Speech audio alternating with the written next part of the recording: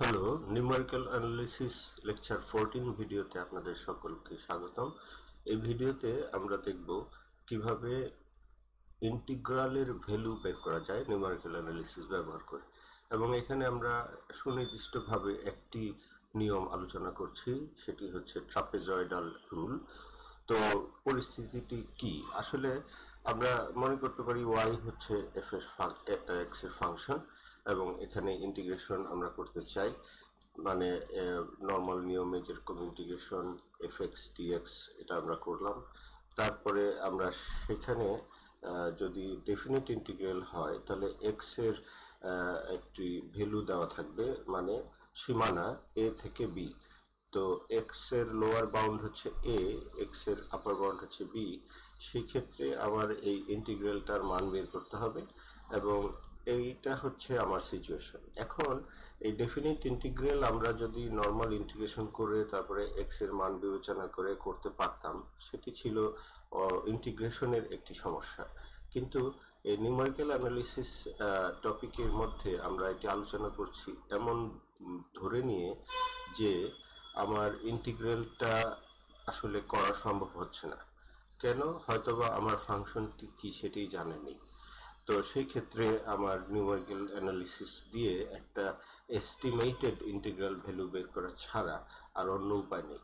তো আমরা এক্স এবং ওয়াই এর কিছু মান হয়তো রিয়েল লাইফ থেকে আমরা পাবো এবং সেটা নিশ্চয়ই একটি এক্স এর ইন্টারভেলের জন্য এটা করা আছে এবং সেই ক্ষেত্রে আমরা নিউমেরিক্যাল অ্যানালিসিস ব্যবহার করে ইন্টিগ্রাল বের করতে পারবো এবং এখানে বেশ কয়েকটি ফর্মুলা প্রচলিত আছে এবং এগুলো একটি থেকে একটি হয়তো উন্নত হয়েছে। তার মানে আমরা অ্যাপ্রক্সিমেট একটা ডেফিনিট ইন্টিগ্রাল প্রায়, যেটা একদম সম্পূর্ণভাবে কারেক্ট নয়, কিন্তু এই ফর্মুলাগুলা আমাদেরকে একটা থেকে আরেকটা একটু বেটার রেজাল্ট দিতে পারে। তো আজকে আমরা এই ভিডিওতে যে ফর্মুলাটি বা পদ্ধতিটি নিয়ে আলোচনা করব সেটাকে আমরা ট্রাপেজয়েডাল রুল বলে থাকি। ট্রাপেজয়েডাল অথবা ট্রাপিজিয়াম রুল। এই ট্রাপিজিয়াম আসলে কি? আমি ডান দিকে ছবিটি আপনাদের দেখার জন্য বলছি। এখানে আমরা এই বাঁকা রেখাটি y = fx বিবেচনা করছি এবং আমার x এর সীমানা x = a থেকে x = b পর্যন্ত। এখন এই বক্ররেখা থেকে x অক্ষরেখা পর্যন্ত এবং বামে ডানে x এর সীমানা, এই সম্পূর্ণ ক্ষেত্রটি আসলে আমার a। এই ক্ষেত্রটি হচ্ছে area under the curve enclosed by x interval. So এই এরিয়াটা আসলে বের হয় আমরা যখন ডেফিনিট ইন্টিগ্রাল বের করি। এই সংক্রান্ত আরো যদি বিস্তর আপনারা একটু দেখে নিতে চান তাহলে আমার ডেফিনিট ইন্টিগ্রাল সংক্রান্ত অন্য একটি ভিডিও আপনারা দেখতে পারেন। সো এখানে আমরা যেটি বলতে চাচ্ছি, এই এরিয়াটির একটি অ্যাপ্রক্সিমেট মান আমরা বের করতে পারবো নিউমেরিক্যাল অ্যানালিসিস ব্যবহার করে এবং এখানে আমরা এই ক্ষেত্রটিকে কয়েকটি আলাদা আলাদা স্ট্রাইপে ভাগ করছি। তো এখন এখানে আমি বলছি n সংখ্যক স্ট্রাইপ, n মানে 5টি বা 4টি বা 10টি বা 50টি, যাই হোক, সেই স্ট্রাইপগুলো কিন্তু প্রত্যেকটি এক একটি ট্রাপিজিয়াম। আমি একটা স্ট্রাইপ, প্রথম স্ট্রাইপটা যদি চিন্তা করি, আপনি দেখেন এটা একটা ট্রাপিজিয়াম। তো এটার নিচে এক্স অক্ষ, বামে এক্স এর প্রথম মান, ডান দিকে এক্স এর দ্বিতীয় মান এবং উপরের দিকে হয়তো সোজা একটি সরল রেখা নাও হতে পারে। উপরের রেখাটি একটি আসলে বাঁকা রেখা, মানে সামান্য একটু পার্থক্য আসলে দেখা যাবে। সো সেই ক্ষেত্রে মোটামুটি ট্রাপিজিয়াম বলা যায়। তো অ্যাকুরেট ট্রাপিজিয়াম হয়তো না, যেমন ট্রাপিজিয়াম হতে পারতো এরকম, কিন্তু এই রেখার কারণে আমার হয়তো রেখাটি, বক্ররেখাটি উপরের দিকে একটু নিচের দিকে নেমে চলে গেছে অথবা একটু উপরে উঠে আসছে, এরকম হতে পারে। সেই জন্য ট্রাপিজিয়াম হিসাব করতে চাইলে আমার ওই উপরের দিকে সামান্য একটু পার্থক্য তৈরি হয়। এটাই হচ্ছে অ্যাপ্রক্সিমেশন। তো এখন অ্যাপ্রক্সিমেশন যে ফর্মুলা দিয়ে যতটা সম্ভব কমানো যায়, মানে সঠিক মানের কাছাকাছি যাওয়া যায়, এটাই হচ্ছে মূলত টার্গেট। সো এখানে আমাদের এই হচ্ছে পরিস্থিতিটির ব্যাখ্যা। এখন আমরা দেখি ট্রাপিজয়েডাল রুল কিভাবে ব্যবহার করতে হয়। তো ট্রাপিজয়েডাল রুল ব্যবহার করার ক্ষেত্রে প্রথমে আমাকে চিন্তা করে নিতে হবে যে আমি কতগুলা স্ট্রাইপে ভাগ করব। সো আমি যে কোনো সংখ্যক স্ট্রাইপে নিতে পারি। আর হচ্ছে তারপরে আমার সাধারণভাবে যে এক একটি স্ট্রাইপের উইডথ কেমন হবে, মানে প্রস্থ, সেটি এইচ আমরা বলি, এবং এটি হচ্ছে আপার bound minus lower bound divided by N, মানে হাউ মেনি স্ট্রাইপস আমরা নিতে চাচ্ছি সেটা। এরপর প্রত্যেকটি এক্স এর মান এক একটি করে এইচ বেড়ে গিয়ে আসবে। তার মানে x1 হবে x0 প্লাস এইচ, x2 হবে x1 প্লাস এইচ, এভাবে।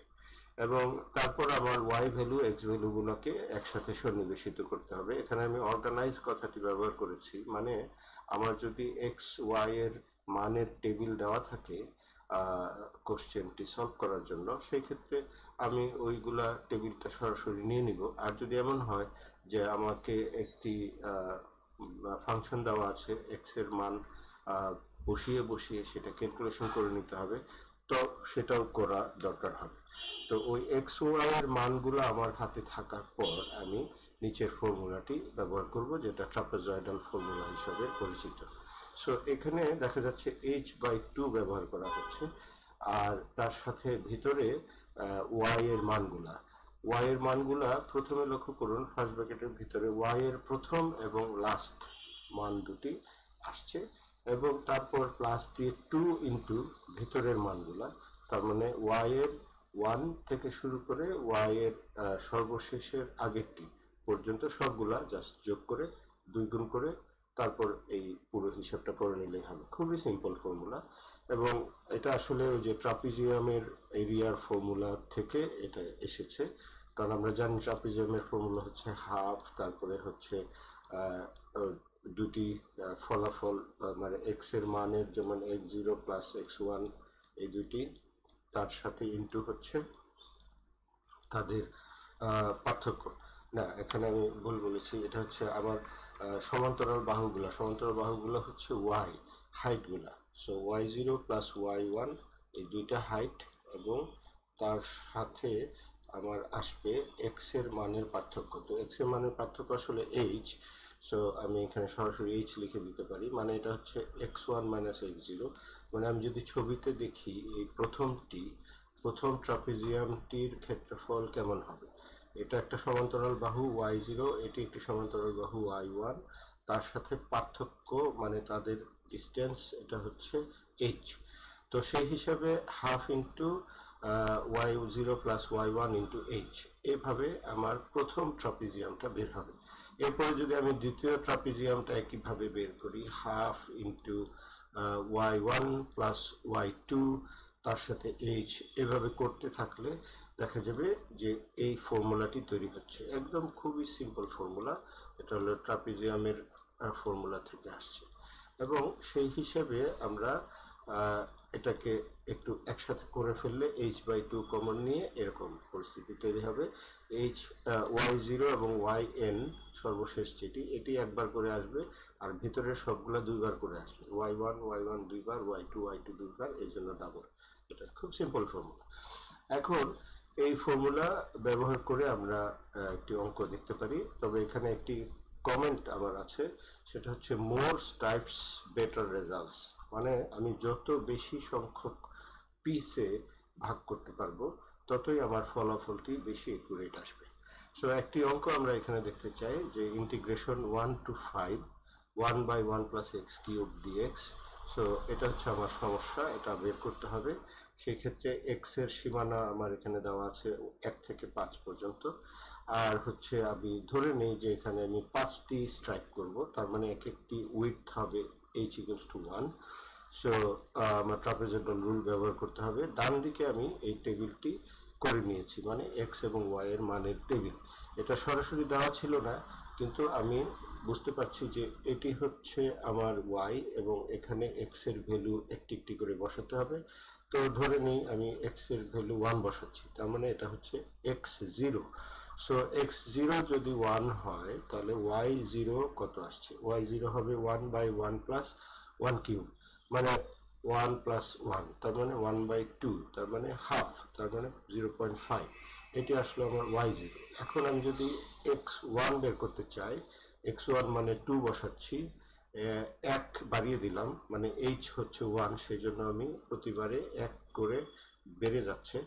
এখন 2 যদি বসানো হয় 1/1 প্লাস 2 কিউব মানে 1/9, এবং সেটা 0.1111 এরকম আসে।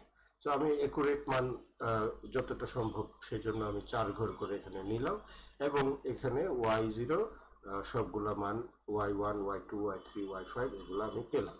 এখন আমি ট্রাপিজয়েডাল রুল ব্যবহার করে এরিয়াটা বের করতে চাচ্ছি। প্রথমে আমার দিতে হবে h/2, তার মানে 1/2, এবং তারপরে ব্র্যাকেট, একটা বড় ব্র্যাকেট দিলাম, প্রথম y এবং শেষ y, তার মানে 0.5, এবং তার সাথে প্লাস